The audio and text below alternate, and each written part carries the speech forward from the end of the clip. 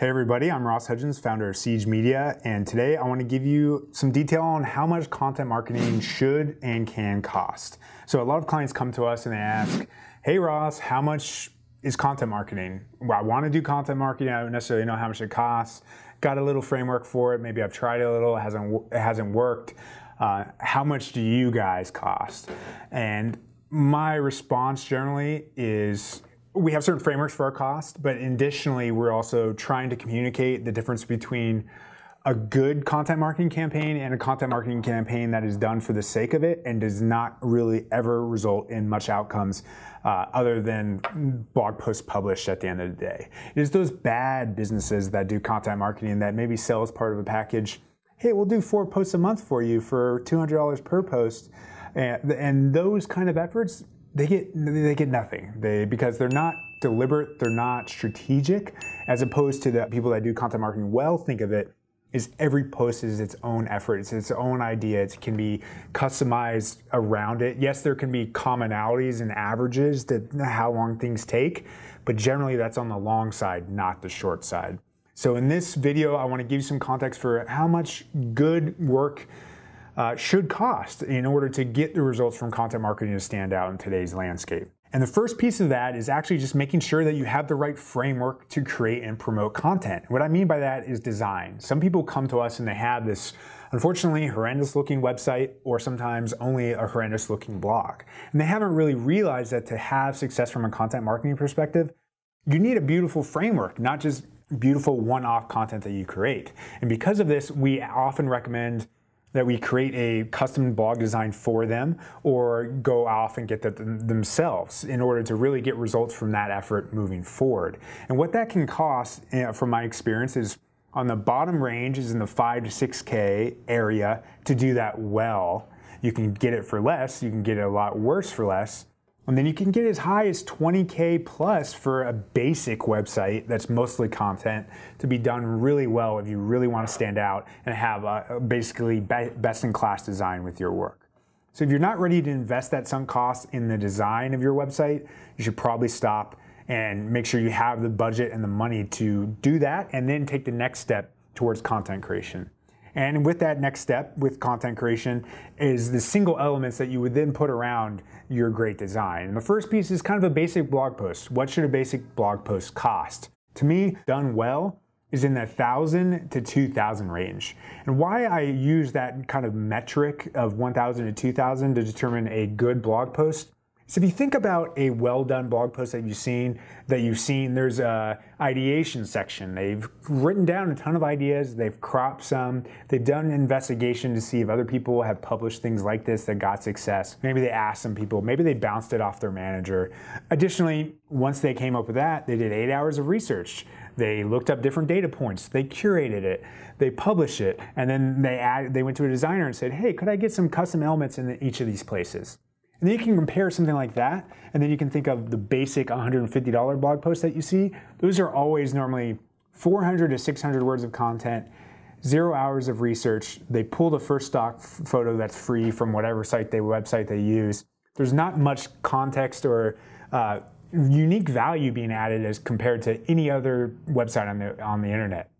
And yeah, maybe that other post has 600 words, but you can see the difference in research and ideation and design that makes that 600 words worthy of that 1,000 to 2,500 framework when creating content.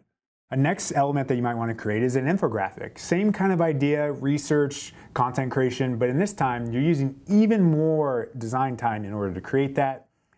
Good designer is not cheap, so in that range you could probably get 2,000 to 3,000 for a well-done infographic. And then when you get to animation, maybe you want to animate an infographic, same thing, well-done ideation, in-depth research. Now you're handing to an animator, which is generally a more experienced designer, and that depth, it takes even more time. And normal infographic will take us around 4 days, while an animated one might take us 2 weeks. So you can see that difference in time creates a cost difference, which brings that to around 6,000 for an infographic by itself. Videos are similar, and to do high quality videos well, I'd say around 3,000 per minute is a general framework for a basic-ish video. And obviously the more complex that shoot gets, the more expensive it can become on a per video basis. So maybe a 2-minute video could be in the 6,000 range to be done really well. Depending on what kind of efficiencies you bring, and if you do it over and over again, it can be easier. For example, we're doing these video series. It's not as hard to do it the second time because we were doing these over and over again. But if you're doing a one-off shoot that's completely unique on its own standing, it's probably going to be in the 5,000, 6,000 range to just do that video well in terms of casting, videography, script, and all of those things that you need to consider. Other things to consider, photography posts as well. That can also add some complexity if you want to do original photography, and a blog post that I kind of detailed on the first point that might go in the 2,000, 3,000 range rather than 1,000, 2,000 post for a high quality post, because you're having to do that exclusive, that photo shoot that's unique to it. You have to get value from that perspective to take it to that next level. Finally, interactives are definitely a differentiating factor, and they take even more time to be done really well. You can use some interactive frameworks that developers can leverage, but as most know, developers are highly regarded and therefore hard to get a hold of, and therefore because of that supply and demand economic reality, it makes development work more expensive. But that also means that you stand out if you're willing to invest in that time in a talented, experienced developer, and also the right idea that stands out from that capacity. After the content creation side is the content distribution side. So what does distribution cost?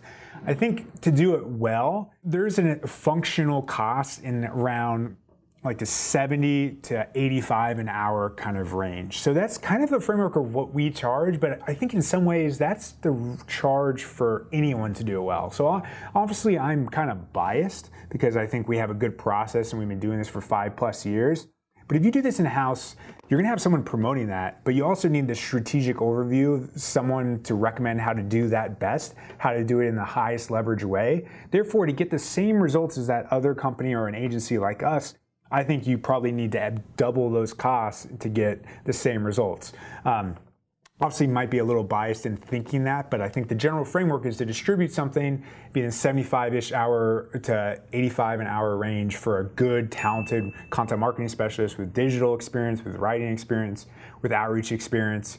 And to add to that, for most posts that we recommend around 16 hours of promotion. Depending on the site, depending on the effort you put in, you might want to put in more. Sometimes you might want to put in less. But I think that general framework for a really well done post in that $3,000 to $5,000 range is a good framework. So that generally means around $1,250 to $1,500 per post to distribute that content, just from the labor perspective of doing the cold outreach, doing the additional distribution on Reddit and through social communities and things like that.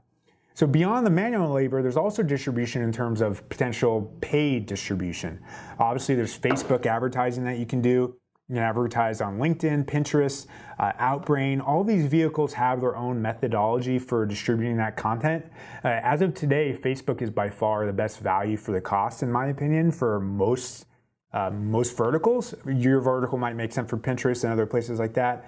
But in general, you might want to spend around $10 to potentially $100 per post on that distribution activity. And you can tell, in essence, bringing this all together, the distribution, the creation, the sunk cost.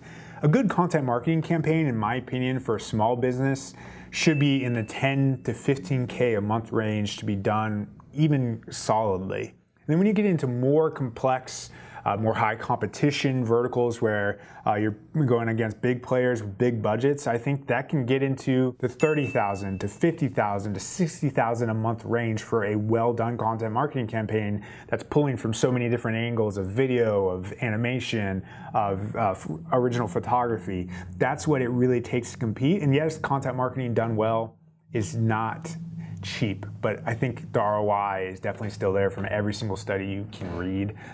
So that said, content marketing done well is kind of it does take a stepping point, a willingness to do it and spend some time investing in it to get that return from search and all those other great things, social sharing from that effort. But at the end of the day, content marketing is not expensive. Bad content marketing is expensive, but if you do it well, it'll be, in my opinion, the best investment you can make. So hopefully you found this valuable. If you like it, please give us a thumbs up, subscribe, and let us know what you thought. Thanks for watching.